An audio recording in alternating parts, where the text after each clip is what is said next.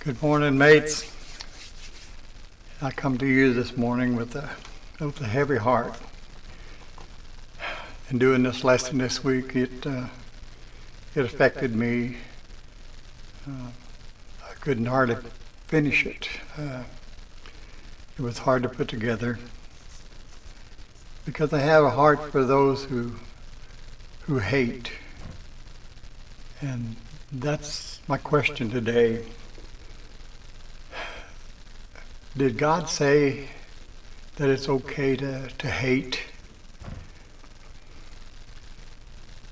It causes problems, I know that. Hate is a position that we take on. We do it. We take it upon ourselves to do it. You know, we can hate for many reasons. We can hate because somebody's outdoing us in a job, or somebody just, does things better than us. Or they harm us. There's all kinds of reasons to hate. And that hate builds up. It's a driving force behind the wickedness that we do to others.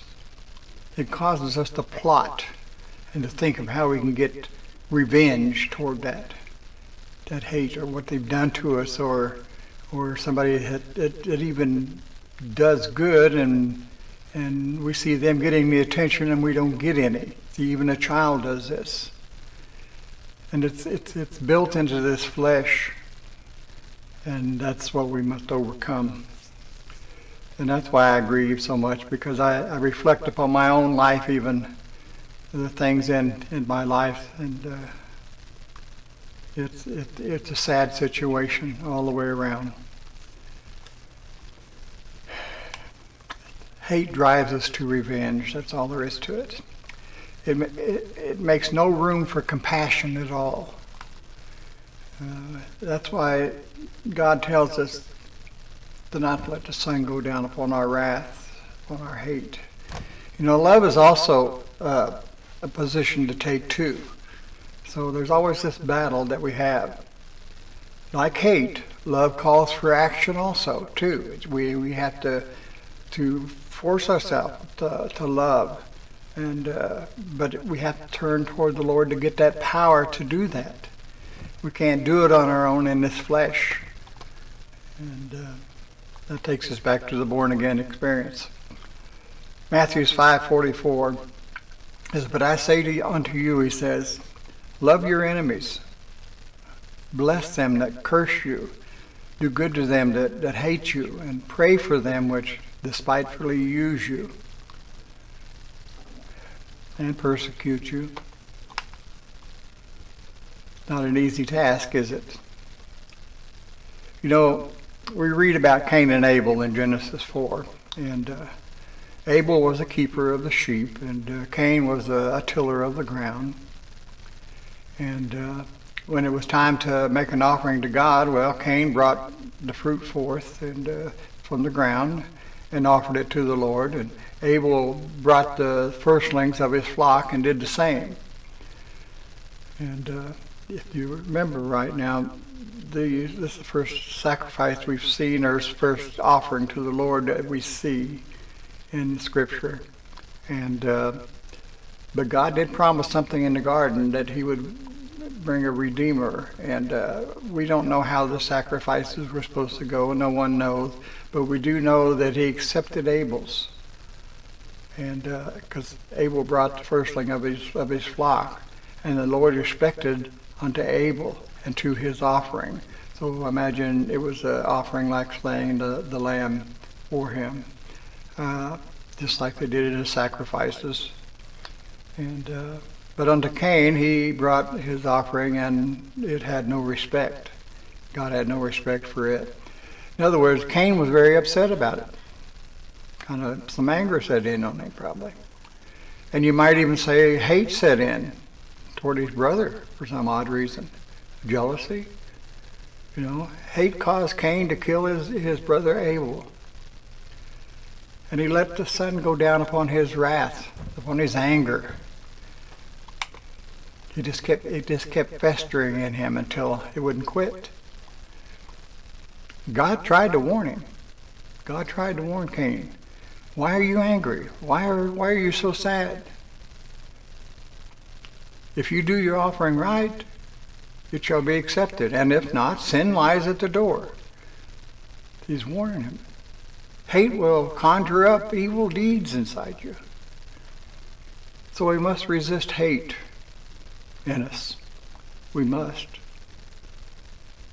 Ephesians 4, verse 26 and 27. Be angry and do not sin. Do not let the sun go down upon your wrath, nor give place to the devil. As God's children, we are supposed to do more than simply feel love. We are to act upon it as well. Remember that battle. Sometimes we can overcome it, but it takes God's power to really withstand the treacherous darts of the devil. Yes, even God hates too. We know that. We see it in Scripture. But God controls his temper through his love, mercy, and grace, and that's what he wants us to do. Proverbs 6:16 through 19 tells us, it says, these things the Lord hates. Now I'm going to name them off to you, but this isn't all of them. They're an abomination to him, he says. A proud look, a lying tongue, hands that shed innocent blood, a heart that devises wicked plans, just like Cain did. Feet that swift to run into evil, run to evil. A false witness who speaks lies, and one who sows discord among the brethren. God hates these things. And there's much more. God hates a lot of things. There are a lot of things that are an abomination to God that he lays out for us, because he gives man a pathway to walk. He created us for that reason. And when we fall away from that, then we're falling away from God's guidelines, his rules, the blessings of God, actually. We turn ourselves back over to the world, to Satan's follies. And that's not what we want to do, is it? God said in Leviticus 20, he said to keep his statutes, keep the things that he's commanded through the word. And that goes for the Old Testament as well as the New Testament. Now there are some things in the Old Testament that's gone away with, but some things are not. The things that God laid down in the beginning. If we go outside of the guidelines that God has given us, that he designed for us, and there are many of them, we pay a heavy price. Such as man lays with man. Marriage, or what they call sex out of wedlock. And a lot of other things that are lined up in there. We see all the statutes in the Old Testament in Leviticus 20. Go and read it and see. And it gives us power to overcome. Jesus paid that price to free us, and to give us the power to override it, to overcome it. Will we be doers of his word, or just hear it and forget it? Which are you going to do? 1 John 3, starting in verse 4. Whosoever commits sin also commits lawlessness. And sin is lawlessness. And you know that he was manifested to take away our sins. And in him there is no sin. That's in Jesus. So whoever abides in him does not sin. Will you abide in Jesus? Whoever sins has neither seen him nor known him. Such little children, let no one deceive you. He who practices righteousness is righteous, just as Jesus is righteous. But as we go on down and read in verse 8, he who sins is of the devil, for the devil has sinned from the beginning. For this purpose the Son of Man, the Son of God, was manifested, that he might destroy the works of the devil. So whoever has been born of God does not sin, for his seed remains in him, And he cannot sin because he was born or been born of God. Now, that sounds really strange because we see Christians sin. Is it easy to make a mistake? Yeah, it seems like the flesh wants to rear up its ugly head once in a while. And we sin. Is there forgiveness for us? Yes, there is forgiveness. But to habitually sin and to know that you're sinning and you do it anyway, it's a different story. When you know not to do something and you do it, that's literally pushing God out of the way. I'm better than you, God. I can do it anyway. You'll forgive me, won't you? That's the attitude we take. God hates that.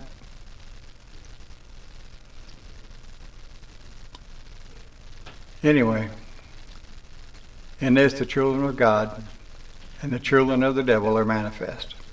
Whoever, and that means whosoever, that means any of us, does not practice righteousness is not of God, nor is he who does not love his brother not of God. Very strong word. Now you know why my heart aches, because it hits all of us. Revelations 2, verse 6 tells us that Jesus hated. He hated the deeds of the Nicolaitans. Nicolaitans, I think that's how you pronounce it. Jesus hates sin. And he does get angry. In John 2:15, he talks about when he had made a whip of cords and he drove them out of the temple with the sheep and the oxen and told them to get out, and poured out the changers' money and overturned the tables. God no longer resides in that temple building, in that yard where he was. He makes his abode in us now, those who love him. And he expects our temple to stay clean. So we must not get angry, should we? But we must get angry about something. What would that be? God gets angry. Jesus got angry. It must be that we must get angry about the sin that's in us. We must get it out. We must overturn the tables in us and tell it to get out. Just as Jesus did in his Father's house, he will do in our house. Here. John 12 tells us that if anyone serves me, he says, let him follow me. And where I am, there my servant will also be. If anyone serves me,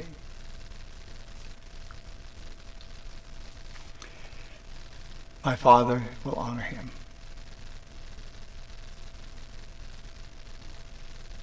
In John 14:21, he who has my commandments and keeps them, it is he who loves me. Simple enough. And he who loves me will be loved by my Father. And I will love him and manifest myself to him. Then for sure you'll know you're saved. You'll know for a fact who you are in Christ. So many people do not have the confirmation in their walk with the Lord. And they tend to doubt in so many areas where God wants them to do what he wants them to do, but they back away. And that's not good. We don't want to back away. We want to do what God asked us to do. Right? We all try our best. And yes, we stumble. But we don't fall. because God's there to help us if we turn to Him and ask Him for help. He is the one who gives us the ability, but we must ask Him.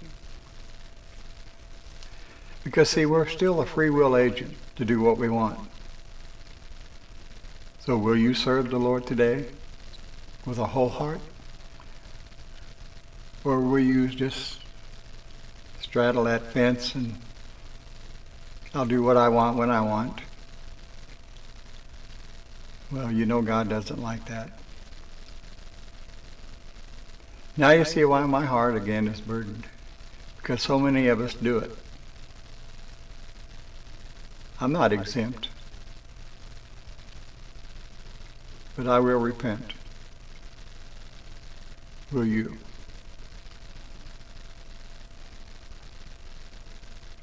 Take care this week. Pray to the Lord. Ask His forgiveness. And He will forgive you if you actually mean it. And you turn from that sin. Not to go back. Don't look back. Take care. See you next week.